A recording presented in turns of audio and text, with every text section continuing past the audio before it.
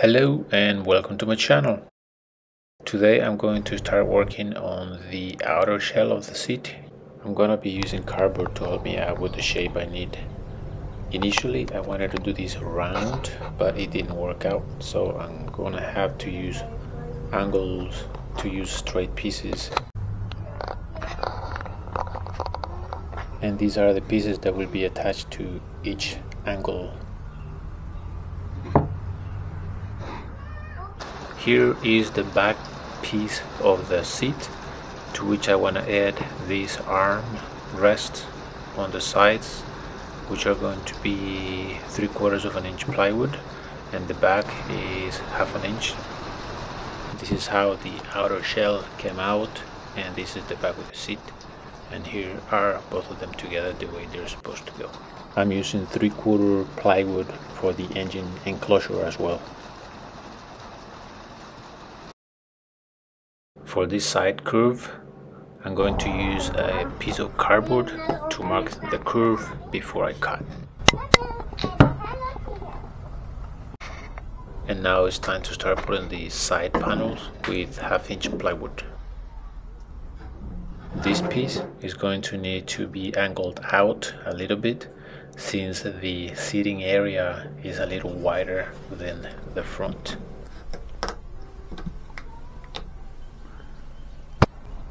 I realized that the top piece I could have cut it all the way, so I didn't have to add this piece here.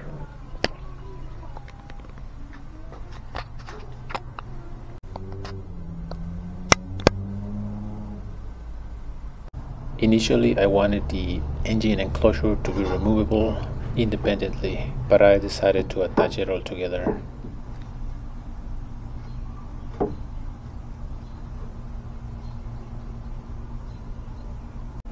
I'm cutting this section away to make space for the gas tank.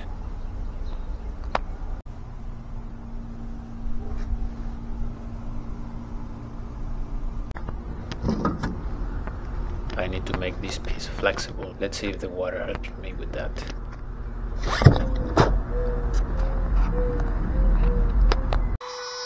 Meanwhile, I'm gonna cut these circles for the side of the tank, also 1/2 inch. I think it's going to look a little rough, but since this is a learning process for me, it'll do for now.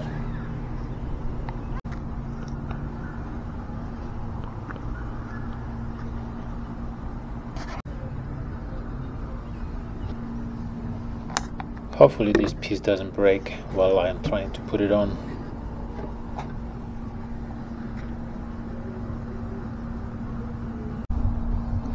It's not too bad.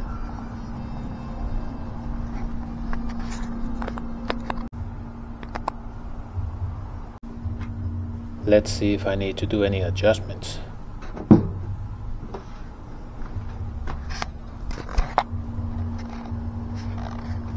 Next, I need to cut a piece to finish the back.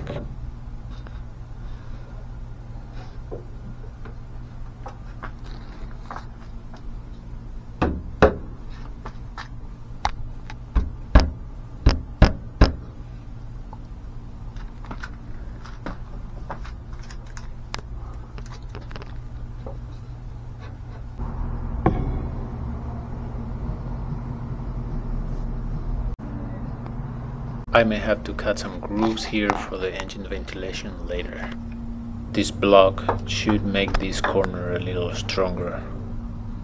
Let's move to the front end and start working on it. I'm going to start placing this strip on the bottom, which is going to be about 3 inches wide and 3/4 thick.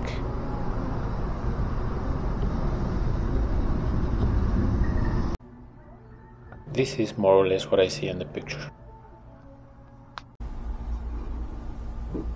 The top will also be about 3 inches wide and roughly 3/4 for the rest of the frame.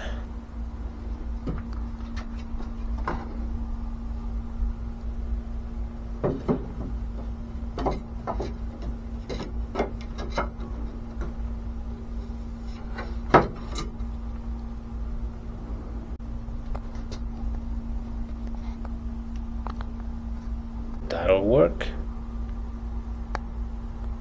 I realized that this tank is going to need some reinforcement on the sides. While that dries, I'm going to start shaping up the edges of this outer shell.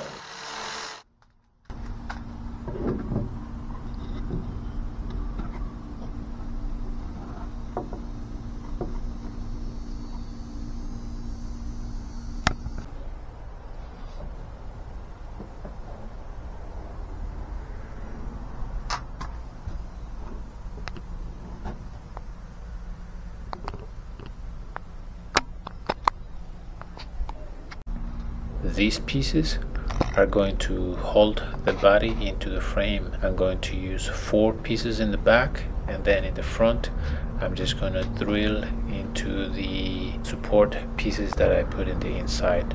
And it's time to pull out the roll and start painting this wood. Just so you know, this paint job is pretty bad. Looking pretty good, but it needs a grill. And a fireplace screen will be sacrificed for that.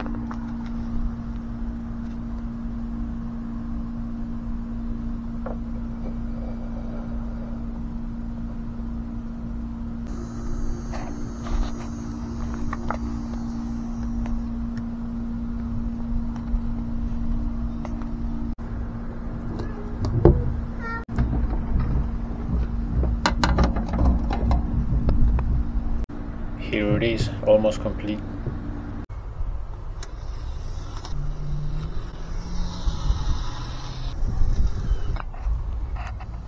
Now to make these louvers and exhaust similar to the picture, I'm playing with the measurements and I'm gonna place each louver about 3/4 apart. Then I'm going to modify this PVC elbow for the exhaust. From these strips of wood I'm going to make the fake louvers.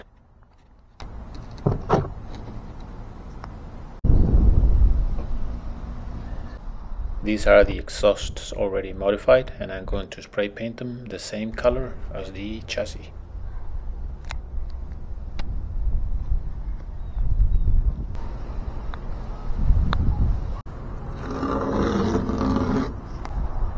I think it's ready to try it on the chassis.